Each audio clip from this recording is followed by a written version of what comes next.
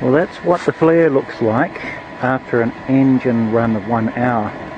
This gas is actually unfiltered, it's directly from the gasifier, so I'm pretty sure it's not entirely abnormal to observe some oranginess in there. And I'd like to think that once I put the Flash 001 USA filter in there and try a flare on the output of that, I should have the required blue flame. I had been trying for a green flame, but turns out I've been going the wrong way there. So, a blue flame it shall be.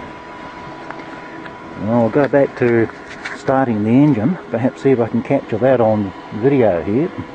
Let's close off the valve, turn off the blower,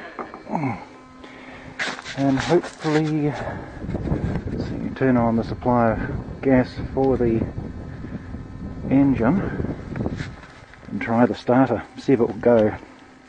It's a bit archaic here, so just bear with me.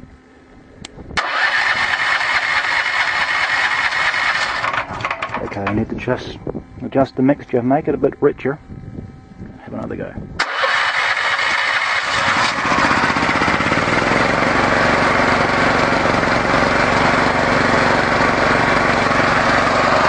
There we go. It actually started up just as easily the very first time. So all I had to do is get familiar with how to adjust those valves for 100% reliable results, and I'll be very happy.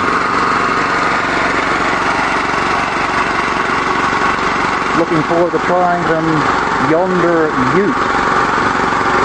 Should be just a simple matter of feeding the gas in down there where the air intake and filter parts are for the engine. But first I want to see long term or medium term what this engine does. It's easier to fix that little thing than it is to fix the engine in that vehicle.